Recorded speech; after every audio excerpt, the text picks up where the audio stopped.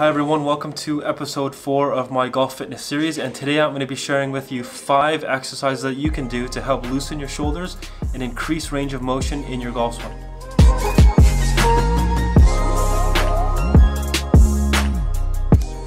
So all of these exercises I've done in the past to help me warm up for a tournament round, and has really made a big difference without me having to hit a bunch of balls, especially for early morning tee times. And if you like this video, please remember to give it a like and subscribe to the channel if you haven't already to see more golf content in the future.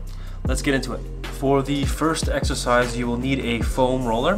You will place it in front of you and push one of your arms along the roller so that you are twisting your torso and lowering the shoulder to feel a stretch in your lats and rear delts. You will hold the stretch for a moment and perform 10 reps on each side for as many that you feel you need to get loose. If you don't have a foam roller, you can just reach past your armpit as far as you can.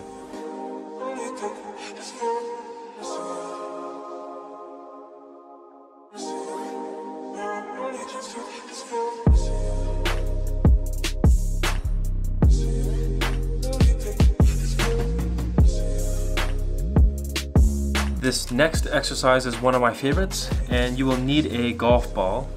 First, lay on your back and place the ball onto your rear delt, and while keeping constant pressure on the rear part of the shoulder, you will move your arm around, up and down.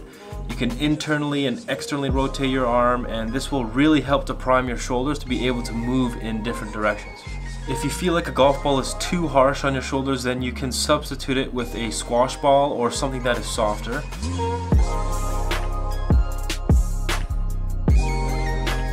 The next exercise is called a shoulder ball smash. So you just need to place a golf ball against the wall and basically rub your shoulder against it. So you can move the ball side to side, up and down, in circles. This is just a good way to get rid of any tightness.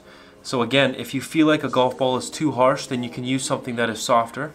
You can do this for about 30 seconds on each side.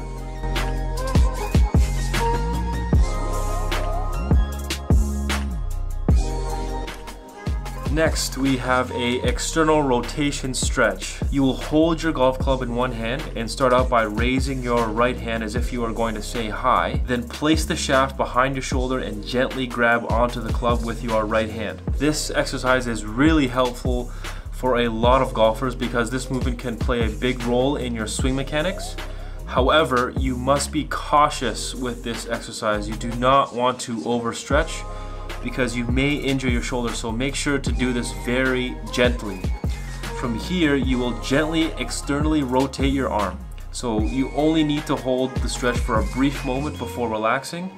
Another thing to keep in mind is that you want to ensure that your elbow stays in front of your shoulder. If it gets behind your shoulder, then you may cause injury. So you will do this for about 30 seconds on each side.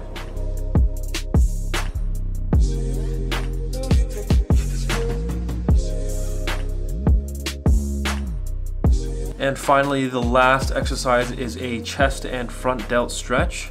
This is really good to help increase depth and height in your backswing. But you will place one foot closer to the wall and hold one arm at 90 degrees against the wall and slowly lean forward. You should feel a good stretch in your chest. As you are leaning into the stretch, you can try and turn your chest away from the wall to deepen the stretch further.